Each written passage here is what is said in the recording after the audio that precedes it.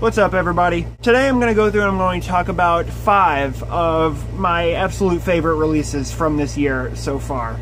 2015 has been absolutely incredible for music so far. We're halfway through the year, and already I can say that in terms of releases, we've got 2014 beat. Though 2014 was an absolutely awesome year for music, I genuinely believe that the records that have come out this year so far that I've listened to and given my attention to and truly fell in love with are just a lot more dynamic and will overall stand the test of time a bit better. Also, I should point out that these 5 that I'm going to show you are not in any numerical order besides the order that I got them in. Though my top 5 favorite releases of this year would look pretty similar to this, besides a couple things being moved around and maybe something else being added instead of one of the records that I have here, it would look pretty similar. So I'm going to go through here and I'm going to talk about each one of these records and just explain why I love them and, you know, do all the shit that I normally do in these videos.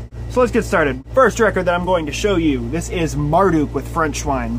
Genuinely, every one of you guys should know who Marduk is. Swedish black metal legends who have been around making albums since the early 90s. This is their 13th album, and honestly, it's their best in a long, long time.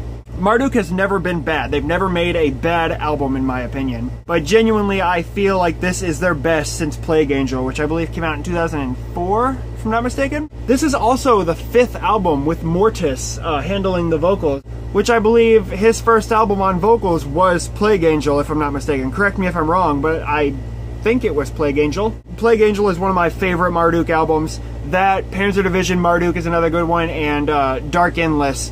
And this is right up there with those. Honestly, I don't know if this is better than Plague Angel, but this is very, very close. I genuinely believe that Mortis has done something truly, truly special. Not just on this release, but with Marduk in general. I believe that, you know, and if you don't know who Mortis is, he's obviously he was the former vocalist of the also Swedish band, Swedish black metal band Funeral Mist. Mortis has a very, very recognizable vocal too.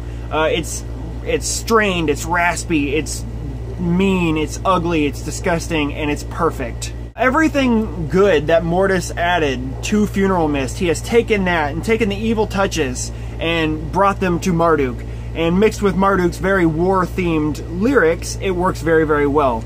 And obviously this album is no exception. Mortis has crazy fucking vocals.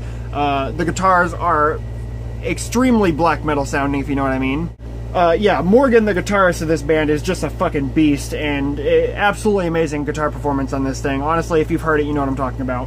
So I'll show you, here's the front cover here, again, very war-themed, and as I pointed out with the CD, this is the only album I own with the track listing on the front of the album cover for some reason. And as similar to the Digipack, this is the back. Death to Peace, War at Last, very, very cool with the Marduk logo in the middle. That's the gatefold there with all 4 members of the band behind barbed wire, which looks very, very cool. Here's the vinyl itself. It's a gray vinyl. This is limited to 200 copies, which is very, very cool. It looks almost like it's wrinkled or something. Very, very cool looking. Besides the record itself, you get this little booklet here, which is really, really cool. Logo on the back, stuff on the front. Obviously, you get pictures and lyrics and stuff like that. Also, the scariest fucking picture of all, check out the ducks in front of the fucking tank. How cool is that? But yeah, very good stuff. That's Marduk with Front Schwein. Check that shit out. If I had to recommend any songs in this thing, I would say The Blonde Beast, Africa, and Thousandfold Death, which Thousandfold Death is a goddamn chaotic song, and it's fucking awesome. Alright, next record I want to go through and talk about. This is probably my favorite album of the year so far. This is Archgoat with the Apocalyptic Triumphator. Good Lord, this album is fucking crazy. It's honestly, it's a blast. It's so much fun to listen to. It's scary, it's evil, it's blasphemous, it's fucking crushing and sexy, and it's so fucking good. If you guys don't know who Archgoat is, they're a bestial black metal slash, I guess, war metal band. Death black metal, whatever the fuck you want to call it. They're from Finland. They formed in like '89 or something. And this is only their 3rd album, strangely enough. Their 3rd album after 2006's Whore of Bethlehem and 2009's The Light Devouring Darkness, which are both very, very good albums. But honestly, the Apocalyptic Triumphator has them beat, hands down. Absolutely gorgeous Chris Moyen artwork here. Obviously, you can tell if you know who Chris Moyen is, then you recognize this art style. That's the back here. Absolutely fucking crazy. Normally, I guess with like a sort of bestial black metal or war metal album, you wouldn't really expect these sort of gurgled vocals that the vocalist of this band brings. Honestly, though, it works so well. Angel Slayer, his vocals are just nonsense, low, deep, guttural, sort of gurgly, nasty sounding vocals, singing about all sorts of really evil shit, and it's fucking perfect. It works so well. So again, there's the front, there's the back with the track listing, which the tracks obviously all have super evil names. It's an Archgoat album. Here's the vinyl itself. That's side A, side B, very cool. And besides all that, you get a booklet, which looks very cool. There's the artwork on the front without the logo or the album title. You get some lyrics in here. Picture of the band members. This awesome looking picture of a church burning. I've been told that that's a real church in Finland, which is very cool. I don't know the name of it though. More lyrics, all that good stuff. Very, very cool. And besides all of that, and I have this framed, you get a poster. I have it framed because it's fucking sexy. If I had to say to check out any songs in this thing, I would definitely say Nuns, Cunts, and Darkness, Grand Luciferian Theophany, Phallic Desecrator of Sacred Gates, the title track, The Apocalyptic Triumphator, amazing shit. Alright, to break up all the black metal that you're seeing in this video, next record I want to show is Gruesome with Savage Land. Obviously, I've talked about this album twice before, both in one video, because I had the CD and the cassette. Gruesome is actually a relatively new band. They formed sometime early last year, if I'm not mistaken. They're based out of both California and Florida, and they have members from extremely hard-hitting bands within the death metal realm. Bands like Exhumed, Possessed, Malevolent Creation, and so on and so forth. You guys should probably know what Gruesome is by now. I believe they started as just like a death cover band or just a tribute band in general, and that is totally what Savage Land is. Savage Land is early era being scream, bloody gore, and leprosy. It's early era death worship. And what amazing death worship it is. It's so good. It doesn't copy and paste, you know, death riffs or anything like that. It is its own entity entirely, but it does it in such a sort of reminiscent manner that it's almost scary how much it will remind you of early era death. Genuinely, any song on here has riffs and just a tone in general that you could pull from an early death song, or pretty much, you know, any old school death metal band from the 80s. This has a very 1980s feel to it. It's gritty, it's nasty, it's fucking amazing. Also, Matt Harvey from Exhumed does, his vocals seriously sound like Chuck's vocals. It's amazing. Also, I should point out that I'm filming this on Chuck's birthday. It would be his 48th birthday today. Not intentional. It won't be uploaded today, obviously. But, not intentional, but I think it's pretty fucking cool. That's the artwork. Another cool thing, another sort of layer of death worship. Ed Repka did the artwork for this, and obviously Ed Repka did the artwork for the first 3 death albums, Scream, Bloody Gore, Leprosy, and Spiritual Healing, of course. This artwork's in a bit in a different direction, but either way, it definitely has that Repka feel, it definitely has that 80s feel. Their logo definitely looks like a 1980s death metal band logo, very cool. That's the back cover here with the 4 band members. Again, really awesome looking logo. You got the track listing right here. Very cool. Also, another cool thing, James Murphy, who played guitar on Leprosy, guests on this album. He's a guest appearance. He does a solo on the song Closed Casket, if I'm not mistaken. Once again, just adds to the death worship that this album and band are not subtly portraying. They're very obviously paying homage to one of the greatest death metal bands of all time, in the opinion of most people. And they do it in a very respectful manner. They have respect for the source material. It's really cool. I absolutely love this shit. Pretty simple lyric insert here. It's just got the track listing and like a little picture for each one of the songs. Very cool stuff. And much like the Marduk vinyl that I showed, this is on gray or silver vinyl, I guess. I believe this is limited to 250 copies, if I'm not mistaken. which is cool. I wanted the bone white vinyl, but unfortunately that ran out before I had time to pre-order this thing. Also, if I'm not mistaken, from what I remember reading on the website, the gray vinyl that I have right here, I guess it's like a Relapse 25th anniversary edition or something like that. I don't know. I didn't, that's not why I got it. I just prefer this over black, I guess. So that's Gruesome with Savage Land. Very, very cool stuff. Absolutely amazing early era death worship, as I say.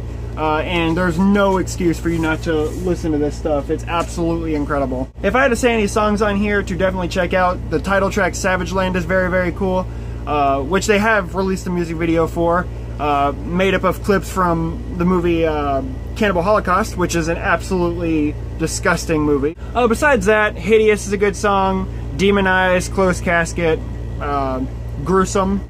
All very, very good stuff. Definitely check out Gruesome. Definitely check out Savage Land. It's worth your time. Alright, on to the releases that are not full-length albums. The first one I'm going to show you here is an EP that was released last month, if I'm not mistaken. This is Grimoire, with a title that I will not even begin to try to say because I do not speak French. I don't even know what this translates to. I didn't look it up, and I just don't fucking, I don't know.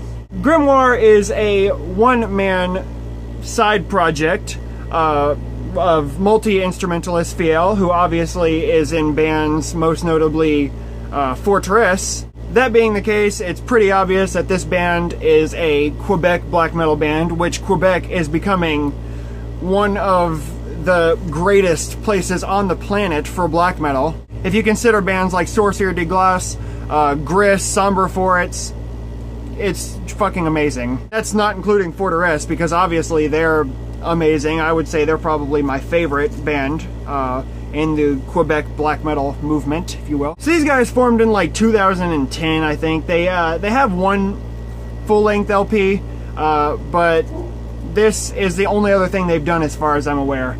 And this is an EP. The full-length, I believe, was released in 2010 with the title A la Lumiere Descendris, if I'm not mistaken. I have no idea what that translates to. I just feel like it's a little bit easier to say than whatever the fuck this means. This is... there are no words. This is absolutely incredible. Amazing artwork, absolutely gorgeous. You know, and it really adds to the atmosphere of the entire record. This is an extremely epic, atmospheric, triumphant record, or EP, if you will. I mean, I guess it's still a record. Especially, it's definitely present on the first song, Tragédie d'Embrace. It's so triumphant, it's so epic, and it just makes you... It really does put you in something that looks kind of like this, which I think is very, very cool. So again, here's the artwork on the front with, I like the big band title above it all. I just think it looks very nice. That's the back there.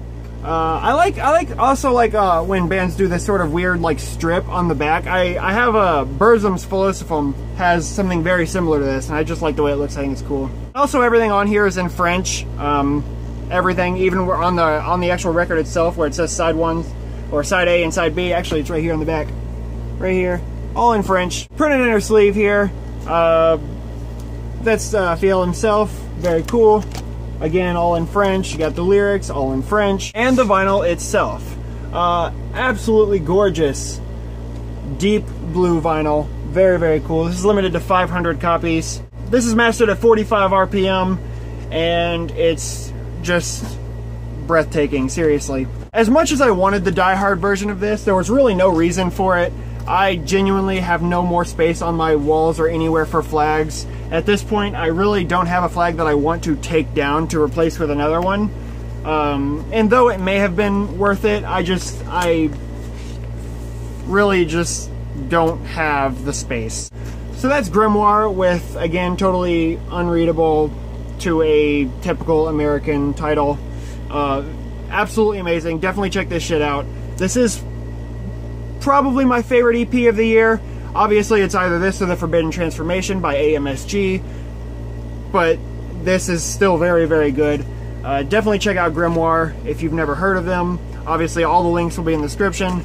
Though I will be putting, besides just links to listen to these releases, I will also give you links to where you can purchase these releases. As these are all brand new albums, they're all pretty accessible.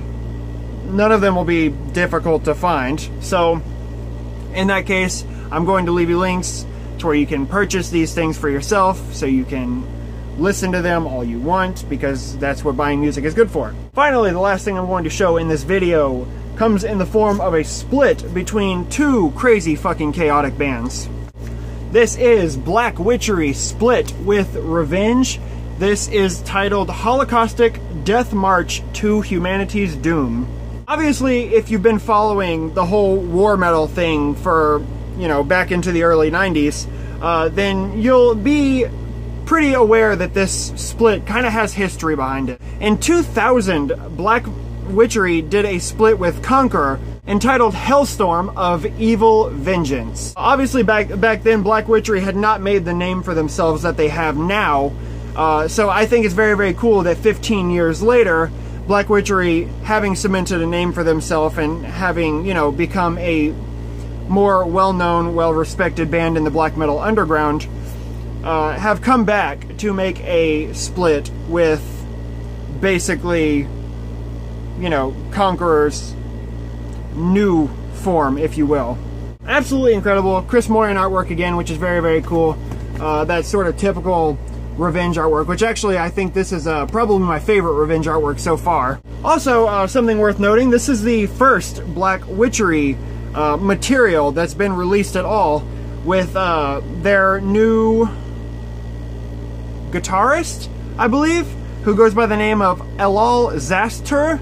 So that's very, very cool. I'm not exactly sure if he took the place of guitars or drums, but either way, I mean, he's upheld what Black Witchery is known for, which is chaotic fucking war metal. Black Witchery side is 3 tracks. I believe altogether the 3 tracks are probably like 14 minutes long or something like that. And it's Black Witchery doing business as usual. It almost sounds like it was recorded live. It's very gritty, it's very dark, it's very ugly. It's just Black Witchery doing what Black Witchery does, which is fine with me.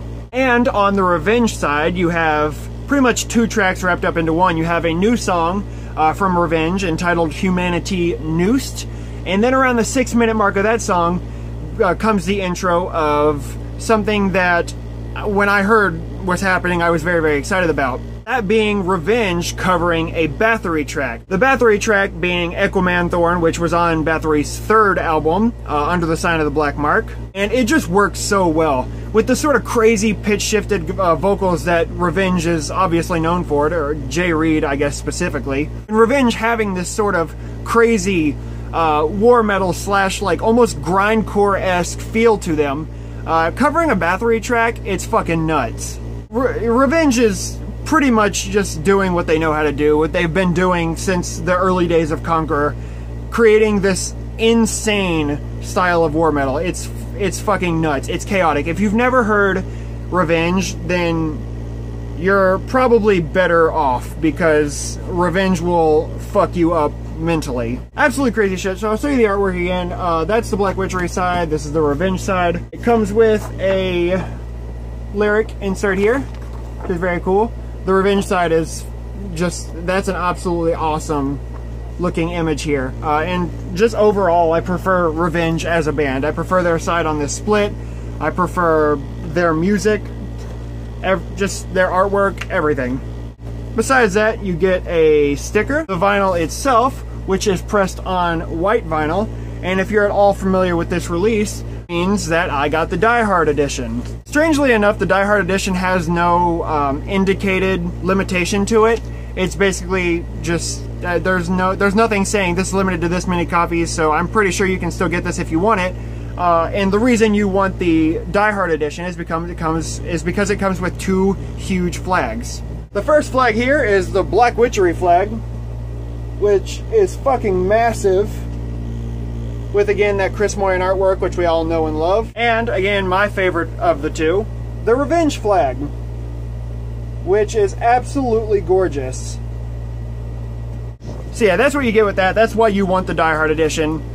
There's no reason to turn that shit down. Plus, I mean, it's totally worth the price. It's just really, really fucking awesome. So that's it, guys. That's the Black Witchery split with Revenge. This is the only split from this year that I've picked up, unfortunately. I guess just there hasn't been too many that have really appealed to me that I've noticed or have seen coming out or anything like that. So whatever, that's fine with me. This is the best split that'll come out this year anyway. So that's it, guys. Those are 5 records that have come out this year that I've fallen in love with. Let me know what you think. Let me know what your favorite of all these records are. Let me know what your favorite releases of 2015 in general are. I'd be curious to hear it. Thanks for watching, everybody. I'll be back soon with more music because I always have more shit to show. So until then, guys, thanks for watching and stay tuned and take care.